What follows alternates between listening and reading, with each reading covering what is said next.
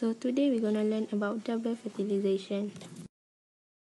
Double fertilization involves two male gametes, which the first one will fertilize egg cell to form a diploid zygote, and the second one will fuse with polar nuclei to form a triploid endosperm tissue. The generative nucleus undergoes mitosis in the pollen tube and produces two male gametes which are haploid. Both of the male gametes enter the embryo sac for fertilization. When the male gamete reaches the embryo sac, the pollen tube will penetrate the ovule through the micropyle. The tube nucleus will degenerate and both male gametes enter the embryo sac. Next, one of the male gametes will fertilize egg cell to produce a diploid zygote, while the second one will fuse with the two polar nuclei to form triploid endosperm nucleus.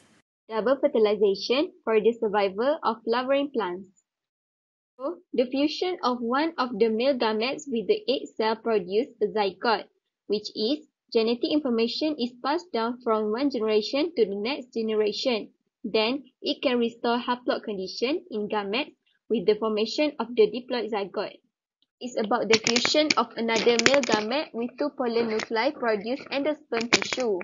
First, the tissue is used for the development of an embryo for the survival of plant species.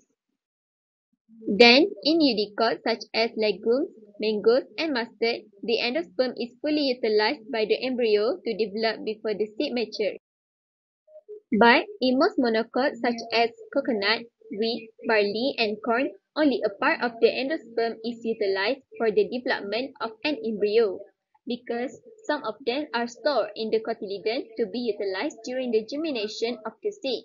The endosperm tissue enables the embryo to survive in the seed for a long time if conditions are not favorable for germination to occur.